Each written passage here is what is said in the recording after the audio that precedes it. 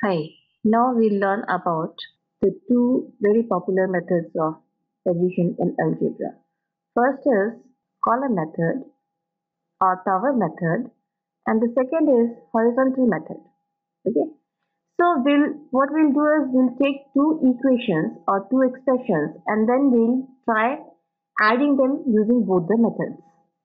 So let me first write first equation. Okay, so let it be 4x plus 3y equal to 5, and let the second be 5x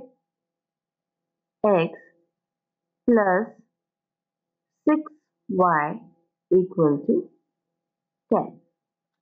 So these are the two equations. First one is 4x, that is 4 times x, plus 3y, that is 3 times y equal to 5, and the second is 5 times x plus 6 times y equal to 10. So now if we use column method to add these two equations, what we have to do is first we'll write the first equation.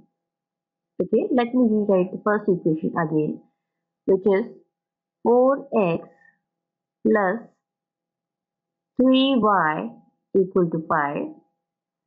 And now I'll write this second equation below this first equation in such a way that the variable parts, the terms with same variable part should be aligned.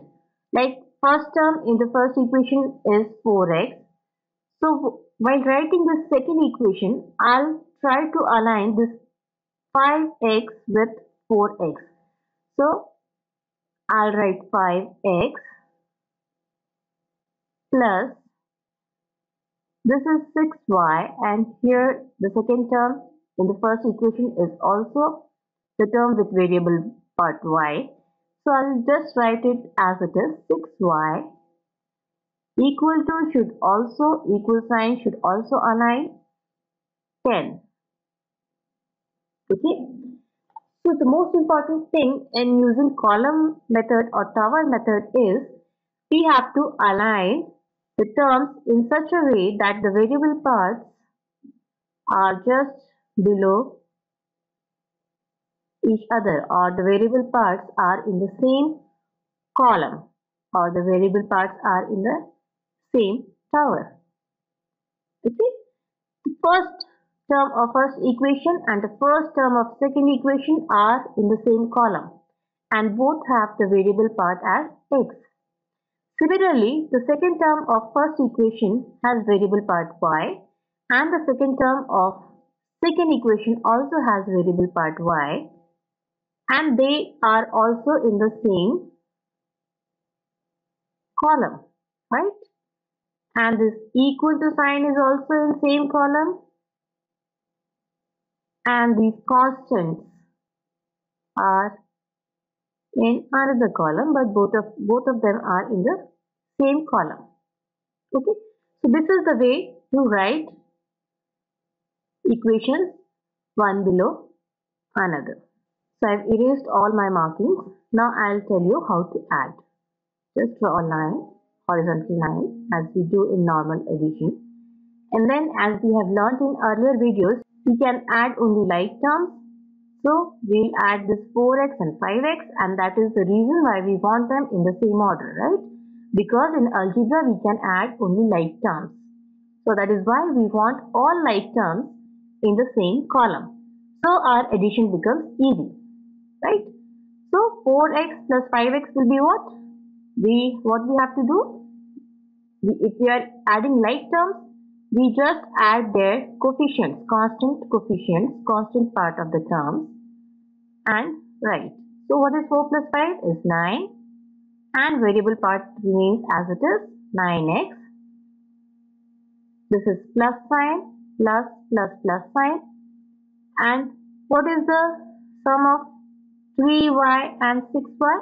Again we have to do the same thing. We have to add the coefficients, that is 3 plus 6, 9, y equal to 5 plus 10, 15. So this was the tower method, and this was the tower method in which both the equations have the same order of variables. Like in the first equation, we have the term with variable x in the first place and the term with the variable y in the second place, and then we have equal to sign, and then we have constant. In the same manner, in the second equation also, the first term is the term with variable x and the second term is the term with variable y, then we have equal to sign, then we have constant 10. Okay, so the order in which terms are written are same in both the equation. So this is in the first example in which we need not to do anything. We just wrote our first equation and below that we wrote second equation. This was equation number 1 and this was equation number 2, and we added them as it is. Okay, now let's take one more example.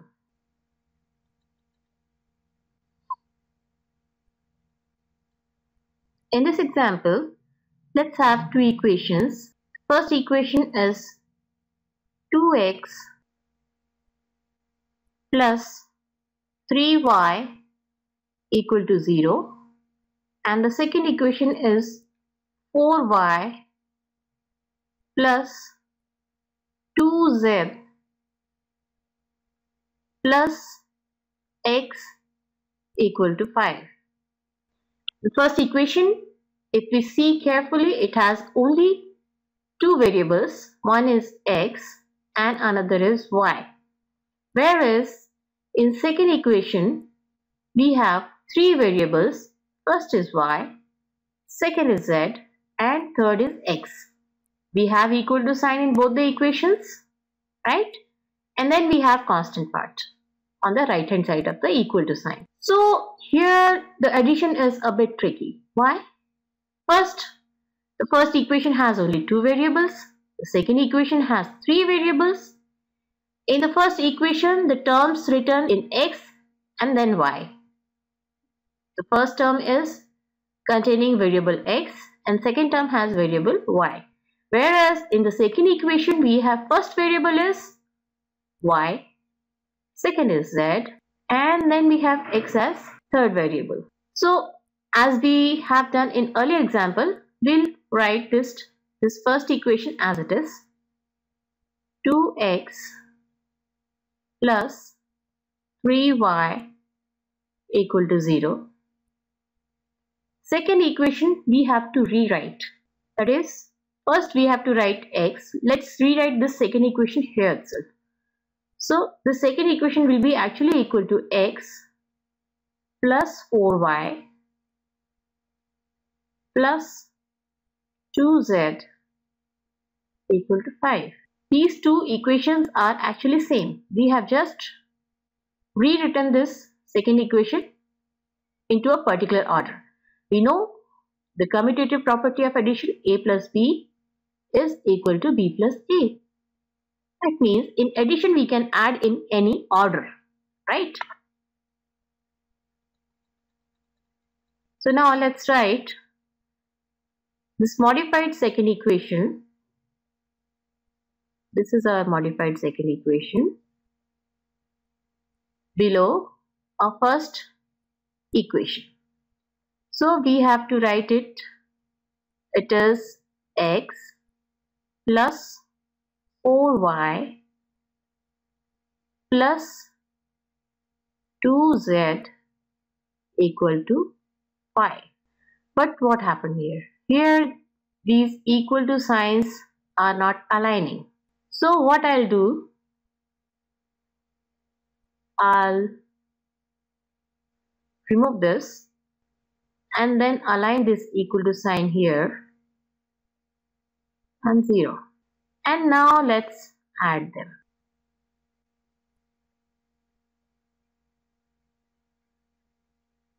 So now if we add them, 2x plus x is 3x plus 3y plus 4y are 7y Then the first equation doesn't have any term containing z as variable, but second term has one term. So here it can be, it's like 2z added with nothing will be equal to 2z equal to 0 plus 5, 5. Here also we have used column method. Let's segregate this. Let's draw a line here so that we know it was example number 2. It was example number 2 where we have first equation has only 2 terms. Second equation had 3 terms, but they both of them had terms in different orders.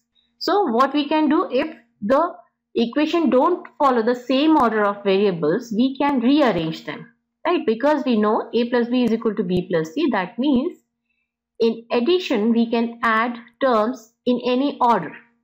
Order of terms doesn't change the value of the equation. So we have written first equation as it is. Second, we have rearranged and then written so that the columns align. Each column has the terms with the same variable. Okay, as the first column has terms with variable x, the second column has terms with variable y, and the third column with terms with variable z. So we have learned one more thing. What is that? If we don't have a term with certain variable, we can leave that place empty, right? As this place is empty over here.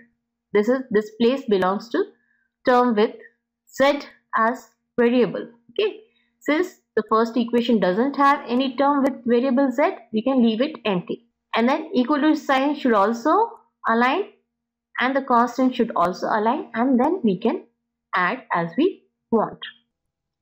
So this was addition using tower method or column method. Now we will learn addition using horizontal method. This method we'll use second example only. So let's rewrite the equations of second example, which was 2x plus 3y equal to 0, and the second equation was 4y plus 2z plus x equal to 5. These were our equations in original format. Okay.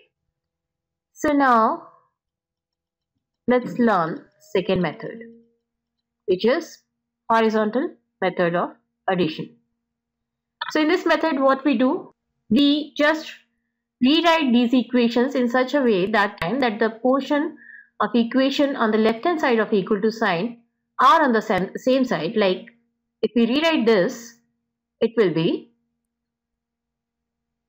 2x plus 3y.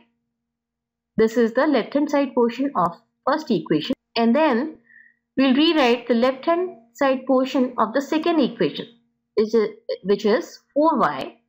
No sign before 4y, that means it is positive term. So plus 4y plus 2z plus x, and then since we have written all the terms on the left hand side of both the equations, like this, we have written this 2x plus 3y, and we have also noted down this 4y plus 2z plus x. Then we'll put equal to sign, and then we'll write the first right hand side terms of the first equation, that is 0, plus the right hand side of the second equation, that is 5. And now we'll add, and we know that we can add only like terms. So if we want to add equations in horizontal method, then we have to search for like terms. So what are the like terms? This is 2x, and another term which is like this is x. So this will be 2 plus 1 x. Then we have these two are like terms. Then plus 3 plus 4y and then we are left with this 2z. We'll write this also, 2z.